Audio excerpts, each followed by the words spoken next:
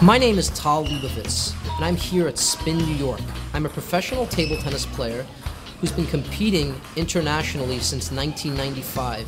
I'm here today to speak to you about the intermediate and beginner aspects of the Olympic sport of table tennis.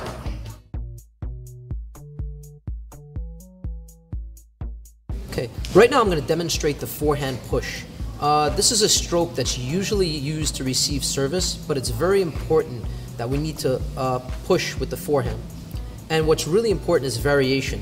A lot of players, they push and they have one motion and one speed on the ball. What's important is to try to do 3 different speeds. What that means is that we push the ball one way like this, which I'll demonstrate. One is no spin, and the other is sort of a light underspin.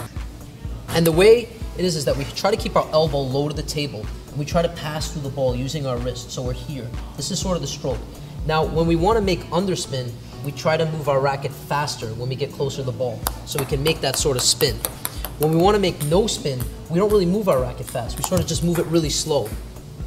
We want to make a little bit of underspin, we move our racket just a little bit faster. So it's really important to vary the ball when you play table tennis. And that means that sometimes you need to push heavy spin, sometimes no spin, sometimes light spin. So these are really important points in table tennis. So we're sort of here, and we just push the ball, just like this. This is forehand push, just like that.